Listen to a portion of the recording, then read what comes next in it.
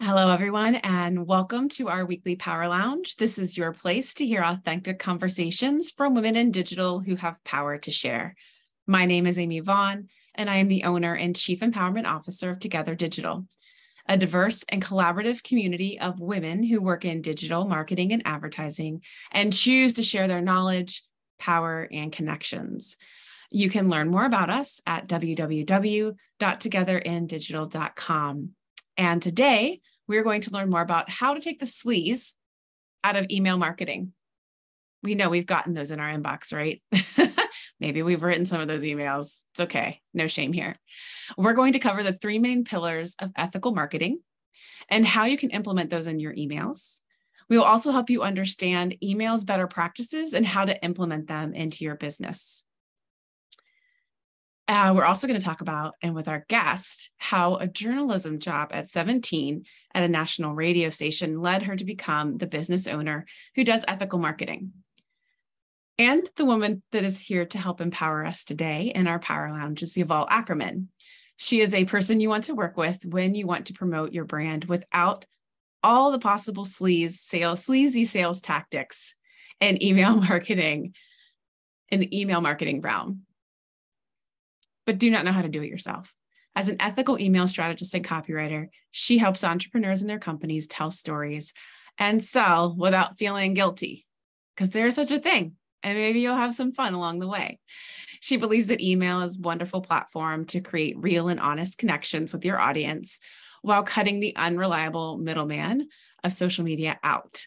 When she's not thinking about witty and ethical ways to help her clients market themselves, Yuval enjoys anything food-related, songwriting, and hosts a conscious relationship podcast named Loving Against My Instincts, which I feel like we all should check out because that sounds absolutely fascinating. You've already sucked us in with your non-sleazy marketing, Yuval. Thank you so much for being with us today. Thank you, Amy. Thank you, everyone, for logging in and joining us. Yeah, I'm excited to dig into this topic, and I'm so glad you're here with us today. By the way, I should say all the way from Germany, which is really awesome. I wish we could all just somehow teleport into your space, from Berlin. So yes, so cool, so cool. I'd love for you to share more about your career path, your journey up to this point, and whatnot with our listener. And I want to dig in a little bit more about that journalism job at 17 that got you kind of into this space of ethical marketing. It's quite an interesting story. And thank you for your wonderful introduction and for asking me this question. I always start by saying that I was born a storyteller and I would probably die a storyteller. The only question was, how do I bring those skills that I was born with to a larger audience, and how do I help impact other people, other businesses, to spread their values and let them shine at their best. So I was born and raised in Israel. That's where I'm from originally. And when you finish high school, that's the law. You have to enroll to the army. That's still the law. Boys, girls alike. It's ridiculous. Don't ask me how that still happens. Anyhow, what you probably don't know is that the army owns a civilian radio station that has about 50% reach daily. And then by the end of 17, I wasn't even 18. I finished high school. A week later, I was already enrolled into this station. I started basic training, doing this whole shenanigans. And I was a journalist after a couple of months. And I've done that for 3 years. So it's not a matter of a couple of months, it's 3 years where you learn and grow. And I had amazing opportunities to get into all kinds of ministries and talk with really important people in high positions. And I brought a lot of really interesting stories. But at the same time, throughout those 3 years, besides the fact that I was probably not sleeping for 3 years straight, which was really tough, I always felt in my guts that something is not right. And I'm the kind of person who's really intuitive and really in touch with her body and her guts as well. For you. And I just understood that I cannot do journalism. Not like that. Maybe not ever again. I was convinced that I'm a storyteller and I will do that in some kind of way in the future, but I cannot be a journalist anymore. So those were my two big like aha moments stepping out of the army and finishing that role. And then I just had a massive writing hiatus. I wasn't writing professionally for anyone for 7 years. Because I carried with me a lot of unresolved trauma that I couldn't put my finger on. And in between, I moved countries. I did a whole bachelor's in sound engineering. I did a couple of other things, like working in restaurants and bars and cafes. So I had all of this background in gastronomy and service and hospitality. And then after 7 years, something began, I don't know, fizzling, bubbling inside of me. And I felt I have to tell stories again. As much as I love food, as much as I love being around food and around people, I have to tell stories again. I have to change something. And then slowly but surely, I opened my business. And as you all know, it's a process to figure out what you prefer, what is not for you. I actually started with content writing because I thought, well, if I want to tell stories, then content writing, right? But then slowly but surely, my clients and I kind of believe that also the world kind of nudged me into the direction of copywriting, then more specifically email copywriting. And then there was another layer of the ethical email copywriting, which then came into play when I finally went to therapy and resolved all of those unresolved issues that I carried with me for such a long time. And I understood that if I do anything marketing related, if I help other people tell their stories, it has to come from a place of connect, and it has to come from a place of really wanting to help other people and not really treating them as walking wallets, if that makes sense. Yes. So that was, long story short, this is my journey. And just very, very happy and feeling very lucky to be here and to help as many people now and hopefully also in the future. I love that. Such a powerful story. Thank you so much for sharing it. So many good things in there, absolutely trusting your gut and your intuition. That's something I think, especially us women, have a really difficult time with doing, especially when it comes to what direction our life career are heading in. And I just love that you had this whole exploratory 7 years where you just went out into the world and you tried things until you kind of had that knowing again and then acted on it. That's super powerful. So, and also yay for therapy. So thank you for being open and honest about that. I don't know how many of us haven't now been in therapy after some point in our life, but always a huge advocate of it. And I think that's brilliant that it's what kind of brought you full circle. Like a lot of times that healing is kind of coming back to those wounds and knowing how you were wounded and then how you can leverage that knowing to help others. So when it comes to ethical marketing, I'm just kind of curious, as you were exploring this and as the notion and the idea was starting to come to mind, how did you come to define what ethical marketing is? I think it was really much easier to understand first what I don't want to do or what I don't resonate with. And then through that negation, really find what feels right. So in the marketing room, especially in the email room, we still see a lot of tactics that are related to fakeness. I'm talking about fake scarcity and fake urgency. We see that a lot in the e-com spaces, unfortunately, but not only. We also see a little bit of detachment from the brand owner or owners from their audiences.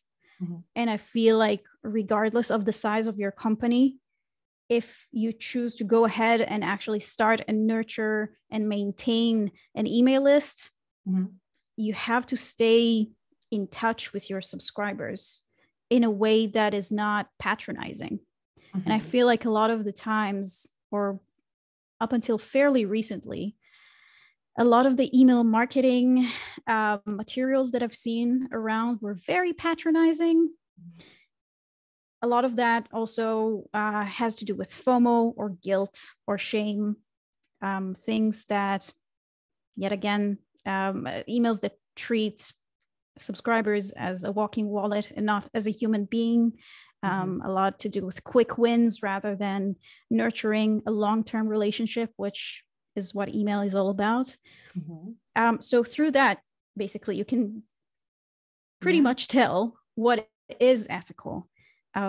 It's about nurturing a relationship, a one-on-one relationship, and multiply it by however many subscribers you have, and really make it a dialogue rather than a monologue with people, because it's two people at the two ends of both of the screens. So that's what it's all about, pretty much. That's great. I love that. It's a dialogue, not a monologue. I think a lot of us just don't think about it. I think we just kind of go in on autopilot and we start creating the kinds of messages that we think might sound convincing, like you said, based on the notion of fear, scarcity, or even just playing off of our, guilt or FOMO. I think all of those are really great. And I agree. They are really common strategies and tactics, not just within email marketing, but within marketing in general. And you're correct. You're doing a big disservice to them as humans at the other end of that. So I'm going to skip ahead just one question, then I'm going to come back to some of those practices, because you named a few, but I want to go back to them. But first, I want to set up and share with help our listeners understand what do you see as the three core pillars of ethical marketing? Yeah. So when I decided to basically start this journey of what it is that I call ethical email marketing, I kind of researched it and got to the conclusion that we have to talk about three aspects. We have to talk about storytelling, and then we also have to talk about consent and transparency. Now, what that means to each and every business owner listening to us right now is completely different, and that's fine.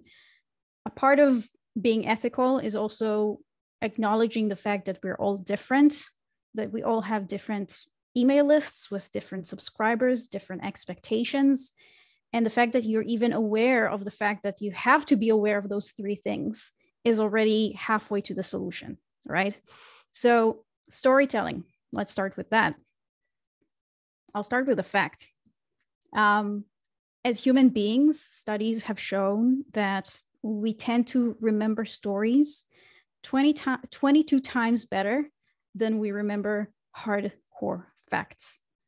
So through stories, you can connect your subscribers to really small moments, relatable moments from your life. Could be the last time that you had to call a plumber, or I don't know, something surprising that the cashier told you in the supermarket right before you left. And it's those little moments that kind of bring us together. So that's storytelling. Consent is something that I believe that we need to start from the very beginning with each and every new subscriber. It starts with even your subscription form.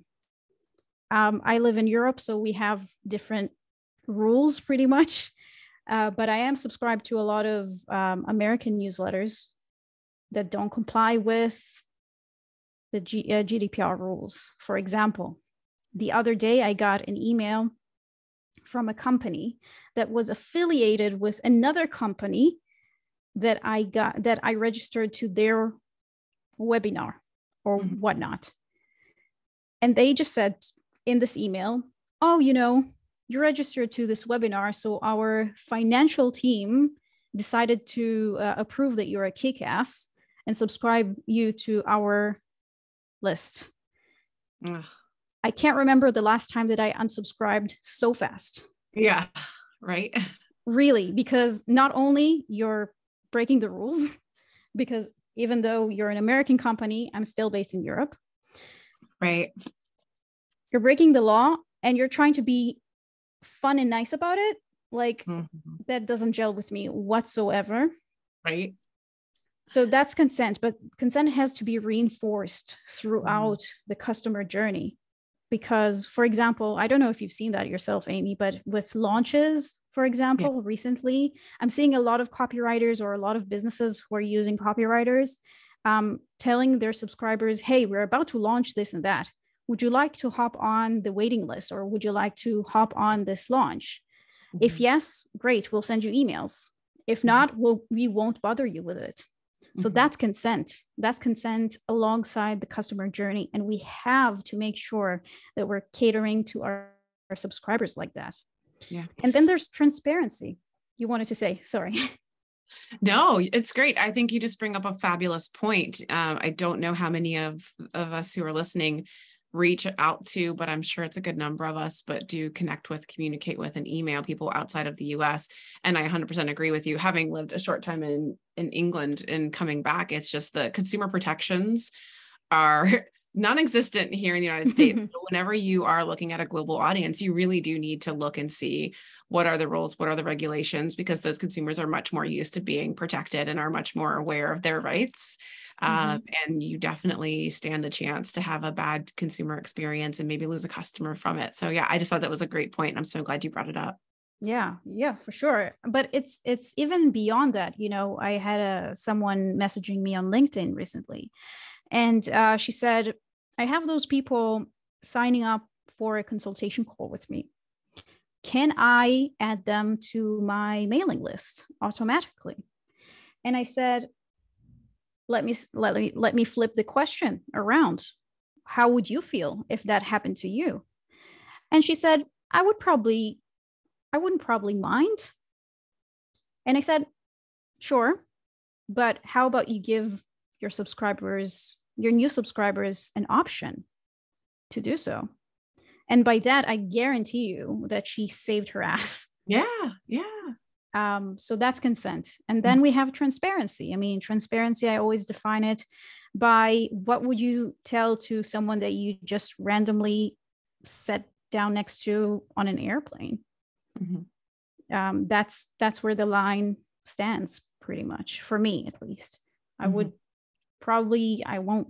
mind telling them about what I had for lunch, but I probably wouldn't tell them something from my childhood that affected me deeply.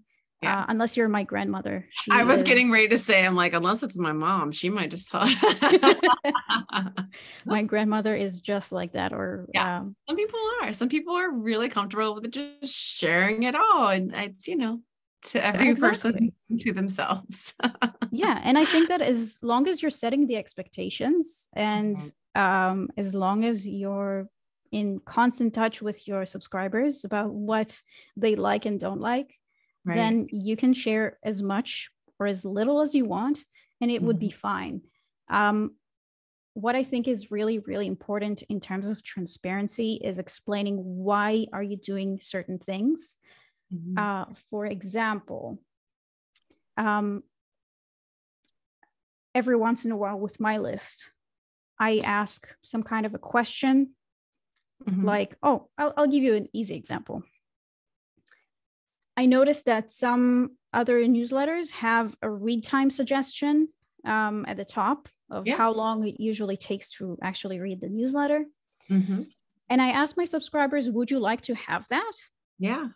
And I gave them 2 buttons. One said, no, I could not care less, or something like that. And another one said something like, oh yeah, that would be a nice feature, thanks. And by clicking on either one, basically I segmented my list a certain way that now every time that I'm sending a newsletter, those people who clicked certain buttons are getting what they asked for. And I said below the buttons, I'm doing that so the next time that you receive an email from me, you will see that. And by the way, if you don't click on any button, I'm going to set the default on no read time suggestion. Mm-hmm. So just so you know what I'm doing this for, why am I collecting this zero-party data from you? And what are the consequences of you not, quote unquote, cooperating with me? Yeah. So that's a part of transparency, super simple. We all want to know why we're being asked to do certain things.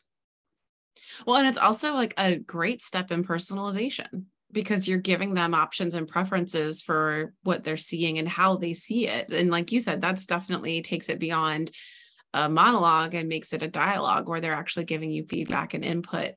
And so, yeah, I think that's a brilliant idea. I might be borrowing that. Also, for our live listeners, if you haven't looked into the chat yet, we'll include it in the show notes. You can subscribe to Yuval's email list, which I know I'm going to do, because I'm just going to be watching it for all these great ideas and practices. So stories, consent, transparency. Let's bring it back a little bit to, again, unless there weren't any others you felt were that stuck out, but I was curious as to what other marketing practices and tactics fall short when it comes to ethical marketing. And and of these examples, like, why do these become such the habits if we all know that they're obnoxious and, I mean, relatively ineffective? So the funny thing is, most of those tactics, to an extent, still work, and that's why people are still using them. So that's one reason. I'm starting from the second question, basically. And another part of it is laziness. Just gonna go ahead and say that. And the third part of it is business owners who either don't care or don't know or are too afraid to ask, somewhere in between those lines. And they're just copying what they see that has worked for other businesses. And I think that's really dangerous, because what's working for your business won't necessarily work for my audience, and vice versa. Now, what are other tactics? Any kind of manipulation to open emails, for example. Clickbait.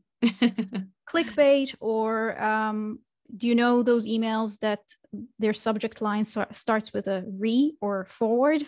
Yes. Oh my God, that's so annoying. I'm like, come on. I can see through that. Yeah, absolutely. The peak of it to me was a welcome sequence, not even a welcome sequence, a welcome email that I got right after I subscribed to like a company's email list to see what they're doing. And their first email ever started with a re. And I immediately unsubscribed. Yeah. I mean, I think that if you're using those tactics, you have a much deeper problem than low open rates that we can talk about later. Right. You have a problem with either deliverability or, even more important, trust. If your subscribers, if even your newest subscribers do not trust you, Houston, we have a problem. Truly. So yeah, other tactics that I'm seeing around, it can be even something very, very simple. And this is a bit of a gray area of, let's say, even to this interview, to this podcast recording, we sent a registration link, and we are only sending, I mean, hypothetically, we are only sending the registration link and the access to people who wanted it. Right. We don't send it to everyone. Not everyone wanted it, so they're not getting it. Same with the replay. I still somehow, could be a tech issue, I don't know. It doesn't really matter, to be honest. Right. I still see companies who, if you didn't show up, you didn't register, all of the above, they're still sending you every single thing.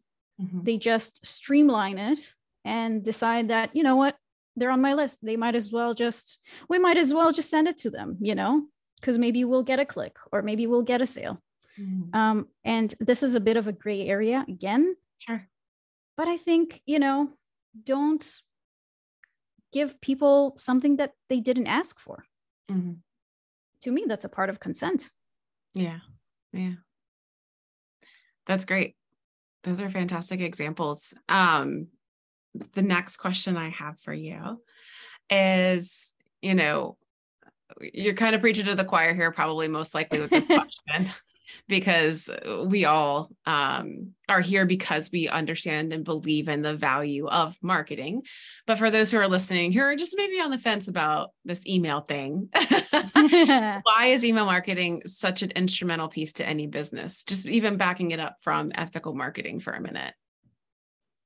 I can approach this question from several places, I would say, or different paths. If you're looking at the facts, email marketing is still the most profitable marketing channels out there. We're talking about an ROI of 36 up until the $42, $44 per every dollar that you're spending. I don't know any other marketing channels that can offer you such a thing. Obviously, it's not a guarantee, but that's the statistics. Another thing that we need to consider is the fact that email marketing is a conversation. It is a dialogue. Mm-hmm. So as one, you own the platform. And because you own the platform, you don't have to rely on the middleman of social media. Yeah. Mm-hmm. I can give you an example of a friend of mine, a local business owner here in Berlin. Her Instagram got hacked just a couple of weeks ago. Luckily for her, she has an email list. Had she not had an email list, she would have lost all of her, let's call it fan base. Yeah, connections, yeah. In a second, she cannot log in. Mm-hmm. And as we all know, Facebook, Instagram, those things crash every once in a while.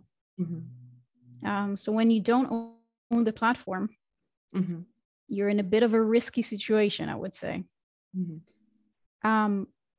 But beyond that, I think that if you really want to nurture a connection with your subscribers, with your audience, not even with your subscribers, then you have to turn your audience into subscribers. Yeah. Because we know that the future is heavily relying on personalization. Yeah.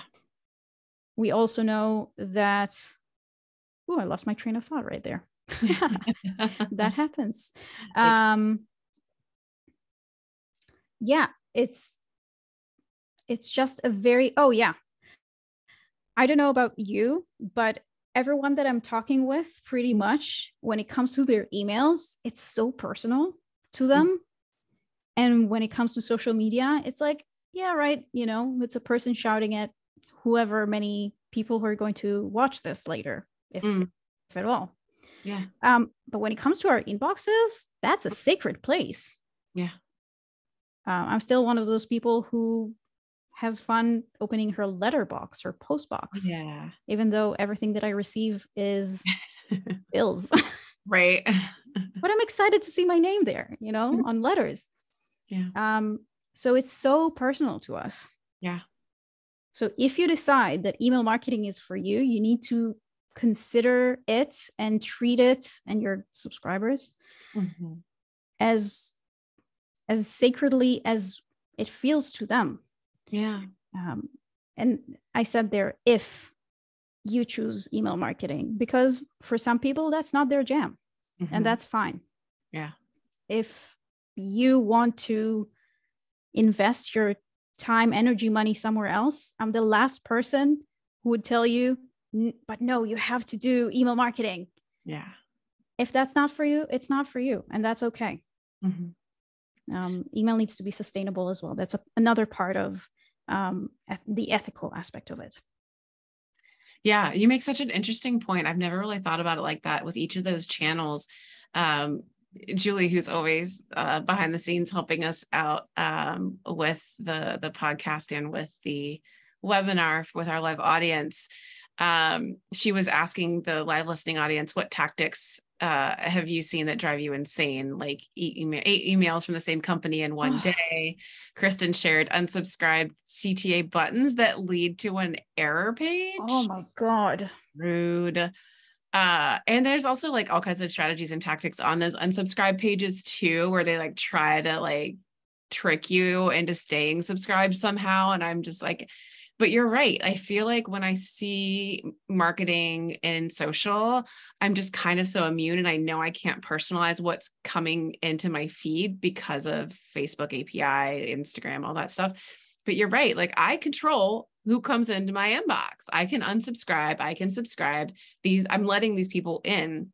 So I think it's why also everybody has such a more like a personal front to bad email experiences. So I agree with you. If you're going to do it, you've got to do it right. And I'm so glad we're having this conversation. It's like well timed even for us, because, we're working through planning for Together Digital for the new year. And yeah, email is something I'm like, oh, we could be doing so much better. And so, yeah, just talking with you and a couple other folks yesterday, I'm like, that's where my head is at right now, is in email. And it's a really exciting space to really explore how to grow, not just your audience, but that relationship with your audience. So this is like so well timed. And for those of us who are listening as well, I'm kind of curious, especially if they want to go back to their offices and start to advocate for more ethical email marketing.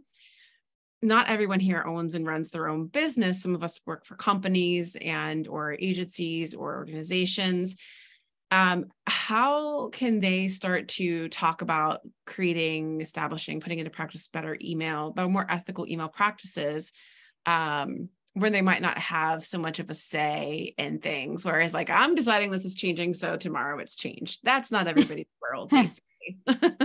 That's a great question. I think the beauty of marketing, which is also something that, some business owners might hate, is the fact that it's heavily relying on testing. Yeah. So even if you don't have so much of a say at your workplace, I think, and this is coming from, I acknowledge a very, very privileged position that I'm in, but you can go to your boss and say, how about we test things out? It's still going to cost the same amount of money, probably, hopefully, and we're just going to test it. Mm-hmm. If your way goes, great, let's stick to that. But what if my way goes? Right. What if we see that people really, really resonate with the whole ethical thing? Right. I mean, you cannot really argue with results with data. Yeah. I mean, you kind of can. Maybe we'll get into that later. But you cannot really argue with success. If you get positive feedback from subscribers that are a part of an email list that your agency or workplace owns, and all of a sudden there's a shift in their behavior, shift for the better,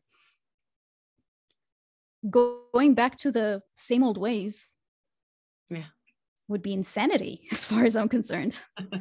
So I would say just suggest to test it out. Try it out. Worst case, it will not work. Mm-hmm. But in the best case scenario, you're opening a door to a wonderful, wonderful journey. Mm-hmm. Yeah, that's fantastic. I was going to say, I'm curious, as you've worked with your clients, like what are some positive implications of starting to kind of employ or deploy these ethical marketing practices? Because, in an age where all of our inboxes are overflowing, at least mine is, I don't know about all of you, some people are much more disciplined at email than I am. How can ethical marketing and email practices, one, help us stand out, but then also how have you seen it make clients more successful in what they're trying to do? Yeah, no, absolutely. I can tell you that the clients that I'm working with, their stats, and I'm talking across the board, open rates, click-through rates, conversion rates, the whole shebang, are higher than any industry benchmark, period. I just finished working with a client. Her email newsletter, her weekly ones, got something between 5 to 7% click-through rate, which is twice, if not triple, the amount of click-through rate or the number in the industry benchmark. Mm-hmm. people are getting more replies. Now, replies, I always say, is one of the hardest thing to get from your subscribers. Clients of mine tell me, you know what, I'm getting so much replies and people are so kind to me. And it's so fascinating to hear what they have to say. So it's those little wins. I'm not even talking about money wins because those are obviously happening as well. But it's the conversations. All of a sudden, my clients have deeper, more meaningful conversations with people, sometime, you know, across the country, across the world. And I see the shift in their energy, the excitement, the spark in their eyes when I'm talking to them. You know, like I just talked with a subscriber of mine in whichever state or whichever country. It's thrilling. It's really thrilling because it's really deeply personal. So it works and it's magical. Really. That's great. I mean, to me, I'm like, well, it just makes sense. But, you know, there's people somehow, some way that are still baffled by, you know, the idea of acting and behaving ethically after, you know, being rewarding. I think because it's more of the long game than the short game is one. Absolutely. Right. And then another is, it's funny because when we were talking about email yesterday, with a fellow member of Together Digital, she was like, do you ever get replies on your emails? I was like, well, yeah, no, not really. Like, I don't, I mean, if we do, it's because something went amiss or something wasn't working. It's not like, oh my gosh, I really enjoyed this and found this helpful. You know, it's not one of those things where it's like the dialogue is starting kind of a thing. Like you said, creating more meaningful connections and conversations, making it less of a monologue, more of a dialogue. So I think that's a really great success indicator that not a lot of people would think of or consider. But I have definitely been that person where, and I've had her on as a guest, Aparna Ray. She owns a DEI organization called Moving Beyond. And she came back on to be a guest for our podcast a second time because of a story she shared in her email. And I felt like it was a really awesome, relevant, and timely topic. And I was like, you have to come back and speak on this, you know? So I've even been that person that replies to an email blast. So yeah, it can happen, folks. You have to train your subscribers and you have to ask for it. But yeah, it can happen. Yeah, totally. All right. What are, actually, before we move on to the next question, Kristen, from our live listening audience, had a question as well.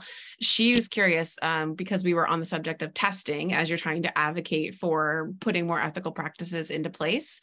Is there such a thing as too small of a distribution list for testing? I wouldn't say so necessarily, because what you've got is what you've got, right? I mean, even if you have 10 people on your list, those are still 10 individual people who trusted you enough to provide you with their email addresses and whichever other zero-party data that they provided to you. You still have to cater to those people. If we're talking about this one-on-one connection, start with whatever you have. Obviously, the more data you have, the more subscribers you have, the better, you know, and the more, hopefully, the more accurate and less risky the testing will be. But we have to remember, the subscribers on the other end, they don't know and they don't care how many other people are on the list. The size really doesn't matter. The only thing that you really need to care about is to cater to each and every individual on your list as the individuals that they are. Well, yeah, that's a good point. I love it. That's a great answer. Awesome. If any of you have any follow-up questions or anything, let us know. I'm going to ask one more question and then we're going to come back to Vaughan's question. What are some great examples of companies who are embracing ethical marketing? So we can go either check out their email list or sign up for it so we can start to see more of this in practice and out in the world. So I think it'll help us, you know, carry it through in our work too. There are a bunch of companies that I really, really like. I'm going to specifically mention a couple of them from the e-com realm, just because I think they still have the biggest issues with their email marketing tactics. So one that I really, really love is a company from Australia called Who Gives a Crap. I already like the name. Yeah, they're amazing. So first of all, they're utilizing their tone of voice. They're really, really strong with anything to do with humor and irony, which I love. It really differentiates them from the competition. Right. What they're doing basically is subscriptions for toilet paper. It's genius. That's it. And they're just brilliant. So their emails are never, I would say, a hard sale. It's more of a how can we use the user generated data to actually address objections. So, for example, one thing that they do is the subscription is, I think, 48 rolls in one box, which is seems like a lot of toilet paper. It is a lot of. I wanted to say it's a shit ton of. Never mind. Pun intended. Pun intended. Copywriters. But one of their latest emails that I've seen to the date of the recording of this is a whole email of what can you do with 48 rolls. And it was fabulous because it was funny, it was creative, and it was addressing objections from either repeating clients or new ones. So I thought that was fabulous, and they're doing a lot of great things. Another one that I really like is called Nude, N-U-U-D. It's some kind of an ecological deodorant that you just put once every who knows when. You apply it and then you go dancing. So taking that theme of, it protects you, whatever you do. A few months ago in summer, they actually sent a curated playlist to their subscribers, because that's a part of their premise, right? You're never going to sweat again or something. I'm making this up, but it's not going to show. You're going to be covered. You're going to be protected. So you can play this playlist. You can start dancing like crazy and you would still be protected. So I love that. So basically it's, yet again, catering to your subscribers with your own value proposition, right? But doing that in really creative and personal ways. Awesome. Those are two great examples. And Julie shared with us the websites in the link as well. That's so awesome. All right. Devon wanted to ask, do you consider incentives unethical, more from a value exchange versus just transactional? Recently achieved great results for an email survey that incorporated a survey that would help product improvement. I always say it's not the what, but the how. So for example, for the longest time, and I was very publicly loud about this on LinkedIn, I said wherever I was, I hate lead magnets, which is a term and a definition that I despise completely up until now. And then I realized that the problem was not what it is.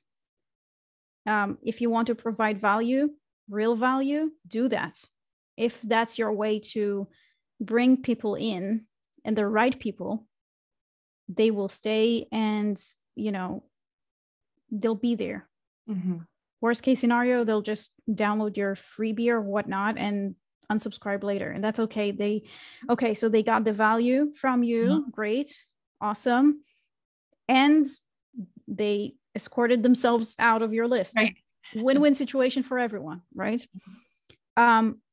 So incentives as a concept, and I say the same thing about sponsors, for example, on email lists.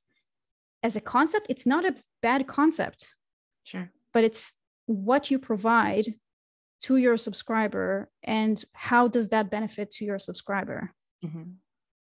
Because if you want to give an incentive to get feedback and you actually got the feedback and everyone's happy, amazing. Yeah. If I had another example and just flew by. So That's great. But if you want to have a lead magnet for the sake of a lead magnet, and then you just add some kind of a checklist that no one really uses or cares about, yeah, you're missing out on a really good opportunity, in my opinion. Or if you're bringing on a sponsor onto your email list as a concept, not a bad idea whatsoever. But how does that serve your subscribers, and why?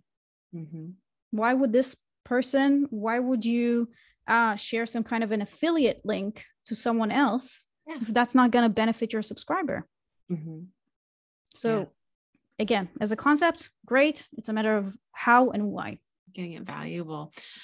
That's so, I love it. Hopefully that answered the questions. Thank you so much from the live listening audience for asking. We've got a few minutes left for more. If anybody either wants to come off of mute or type anything else into the chat. This has been super awesome, Yuval. Like I said, I'm just in this space right now of thinking about email. So I'm excited to keep talking with you about it. You're going to be getting and seeing a lot of our emails. So you can just be emailing me, Amy, what the hell? And me and we will work on it. But this was super great. I loved the pillars. I loved the guidance. The examples were all fantastic. Here we go. Julie wants to know, what email marketing platform do you use and or prefer?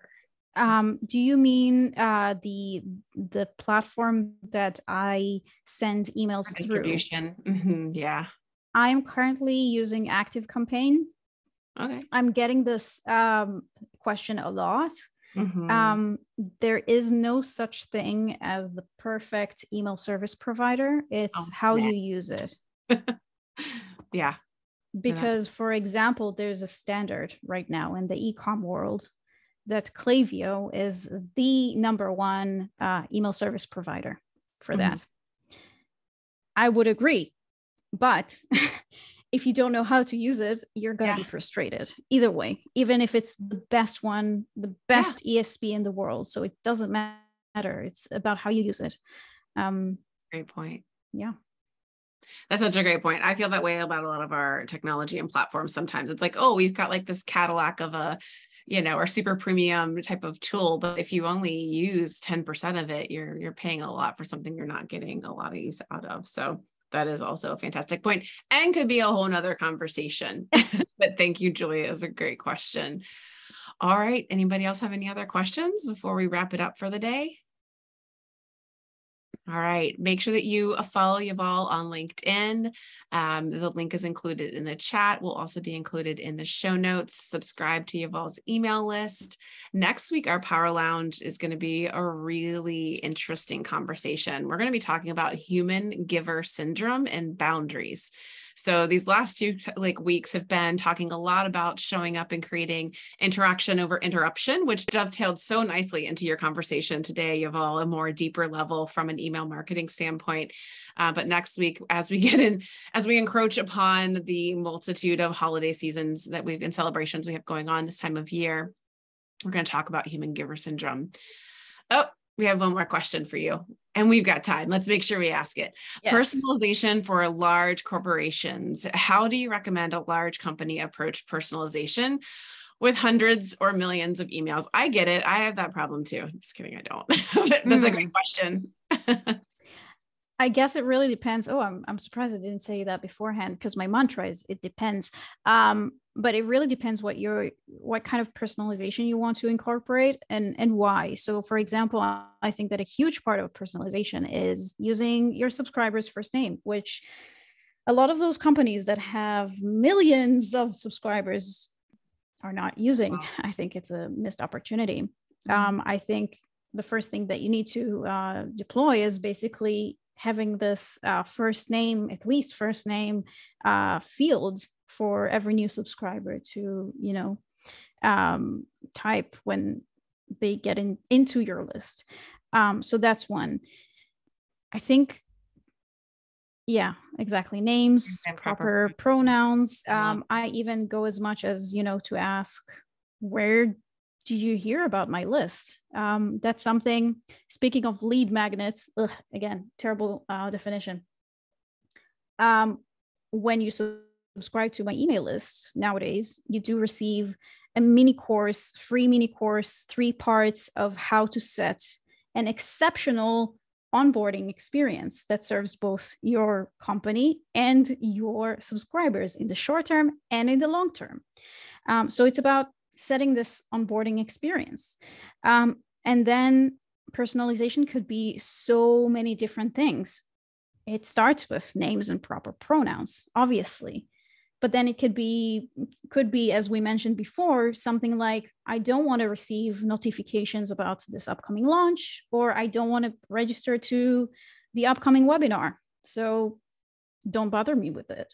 The world of personalization, I think we're just scratching the surface of it now. So it's about being creative and really asking for feedback, constant feedback from your subscribers, because they really know best. If you don't have feedback, you won't know what to do in terms of personalization. Mm-hmm. And it doesn't matter if you have 100 people on your list or 2 million. So true. So true. Oh my gosh. I'm writing down notes furiously because you're giving me so many ideas. I'm really excited. Yes. To start playing with and customizing. Yeah. Cause I mean, as somebody like us, we have a lot of different offerings as an organization. And so, but majority of our members and community kind of gravitate towards one or two of those elements or items. They have their peer group, or they like the events only, or they like to hear and see thought leadership. And sometimes it's like, they like the Slack community. Sometimes it's just one, sometimes it's two of those, yet we're always kind of hitting them up with all of the information. And that goes the same for even potential members. So yeah, I think that there's just so much opportunity to create some cool segmenting to make sure that when we are sending out messaging, we aren't getting a number of unsubscribes because we're just giving everybody everything. We're cramming everything down everyone's throat when that might not be their preference. So I'd rather keep them as a subscriber and have them hear what they want to hear versus listen to everything we have to say and then lose them. I have a suggestion for you at the top of my head. How about just in your welcome sequence, if you have one, I can't remember. We do. Then just incorporate one of the first emails in one of the first emails. Just send people to their preference. What is it? Like a system? preference center. So yeah, preference center where they can choose. Yep. Exactly. It's great. And then you have transparency, you have consent. Mm-hmm. You don't have storytelling, but it will lead to better storytelling. Yes, absolutely. Absolutely. And then it's a win-win situation for everyone. Right? 100%. Well, this has been fabulous. I'm going to scroll one more time, make sure there are no more questions. This has been so great. Thank you so much again for sharing your story. It's so clear that you are doing like the thing you were meant to do, and you are so good at it, and you're passionate about it, but also so knowledgeable. And I just love that you have chosen your point of view about ethical email marketing and have stuck to it. I think that in itself too just shows a lot about how brilliant you are. So thanks for joining us today, Yuval. Thank you so much for having me. And thanks to our live listening audience. I appreciate your questions. I appreciate you listening. I hope you enjoyed this week's talk, and I hope to see you all next week. Until then, keep asking, giving, and growing. Y'all have a good weekend. Bye, everybody.